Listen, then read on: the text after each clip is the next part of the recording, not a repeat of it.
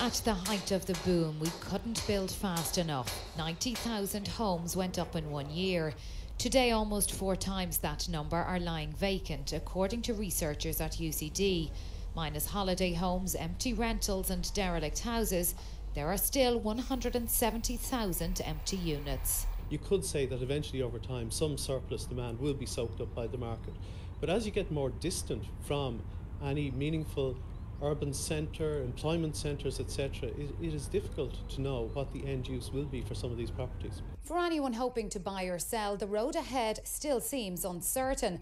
According to UCD's researchers, there is a plethora of housing out there on the market, and they say vendors are still not willing to drop their prices, but further price falls now seem inevitable.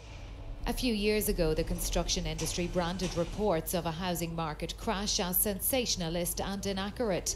Today, the Construction Industry Federation denied the problem was caused by developers who didn't want to get off the merry-go-round. We acknowledged at the time that 80 to 90,000 houses on an annual basis was not sustainable, and we always articulated that if you ended up back building 50,000 houses at the growth rates applicable at that time, that was a more sustainable figure. So developers did mess up then? They built far too many houses? No, developers built to the demand that existed at the time. There are plans to use surplus housing to ease the social housing list, but the minister in charge admits he won't be able to use them all.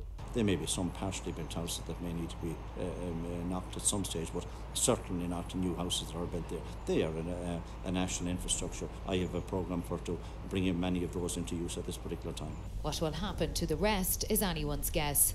Sharon Tobin, RTE News.